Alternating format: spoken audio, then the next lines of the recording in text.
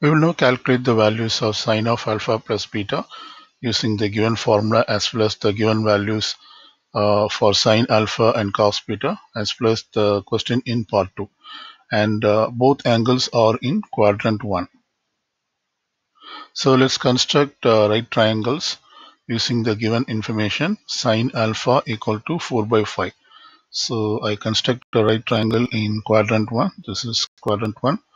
This angle is alpha. We know that sine alpha equal to 4 by 5. So which means the opposite by hypotenuse is sine alpha. So now let's calculate this missing side or the unknown side. So to use this or to find this, we have to apply the Pythagoras theorem, which says that hypotenuse sum of the square of the two sides is equal to the hypotenuse square. So therefore, using the Pythagoras theorem, we can calculate the missing side, and this is equal to 5 squared minus 4 squared, and this will result in 25 minus 16 square root. This is equal to square root of 9, and this gives 3. So we can mark 3 over here, which means we can find the cos of alpha. So cos alpha equals adjacent side by hypotenuse, that is 3 by 5. Okay, so wherever we have cos alpha, we can plug in 3 by 5 over here, and let me also plug in 4 by 5 for sine alpha.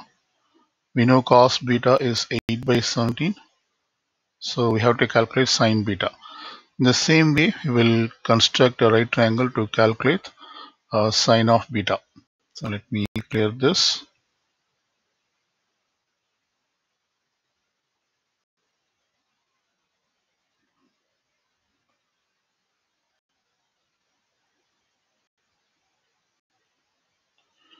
And I make this as a beta using the information cos beta equals 8 by 17. So cos of an angle is adjacent side by hypotenuse. So we have to mark 8 over here and 17 here, and we can find the missing side using the Pythagoras theorem, which says 17 squared minus 18 squared.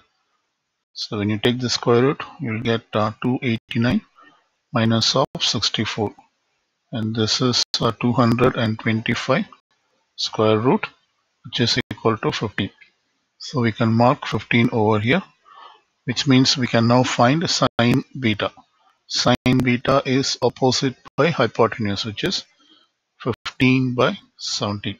So let me put 15 by 17 over here. So we can just simplify this. So this will be equivalent to, we have some space.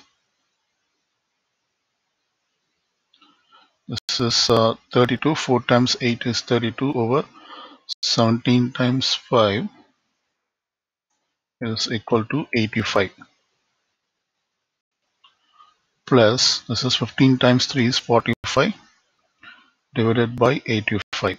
So this is equal to 32 plus 45 over 85, since we have a common denominator, and 32 plus 45 is 77 over 85.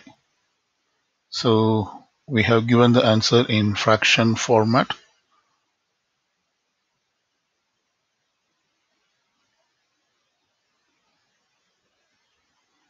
Or we could give it in decimal format also. So let's say that this is the answer to this question is 77 by 85, or when converted to decimal,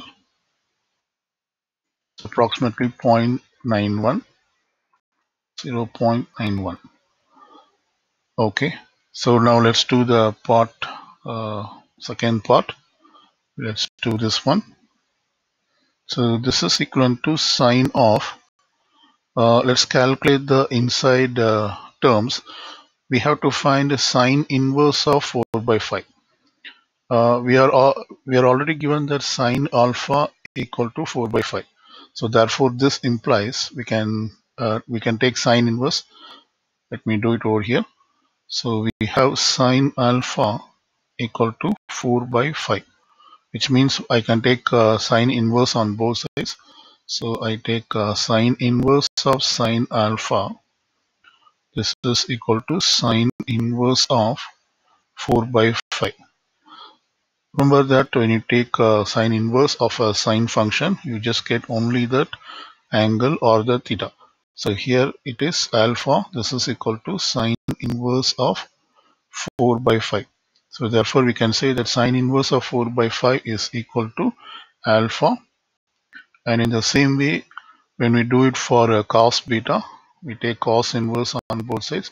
So you know that cos beta equal to 8 by 17. Taking cos inverse on both sides, we get cos inverse of cos beta equals cos inverse of 8 by 17. So this implies we will get beta on this side, because cos inverse of a cos function is we will get only the argument. So this side we get cos inverse of 8 by 17. So therefore in place of cos inverse of 8 by 17, we can replace it by beta. And now we know that the answer to this question is already available in part A, or the first part, which is 77 by 85. So we can say that this is also 77 by 85, or approximately 0.91. So this is how we calculate the given values.